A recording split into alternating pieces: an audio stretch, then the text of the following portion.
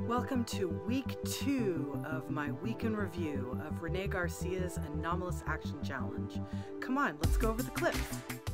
This week I went on a quest to find a sundial. I found this one in Port Hueneme.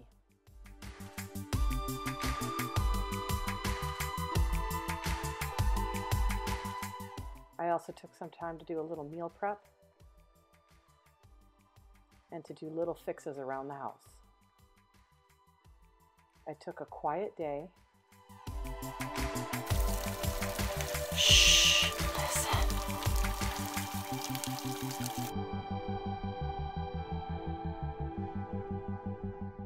And spent 24 hours without my phone or my computer. I met up with friends for a beer and dove into a swimming hole. And I had a chance to meet some really cool people that spoke foreign languages. And were both your parents Armenian? Hi. Bulavinaka. Nisamode. Bonjour! And as an honorable mention, I even found another fossil, this time of a starfish.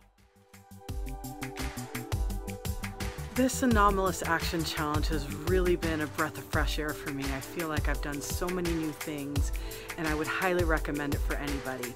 If you feel like you're in a rut, just do something different. Anything, even something small. Try something different. I guarantee it will make you feel brand new. I'm Camille Scott, and this is Xeno Enthusiast.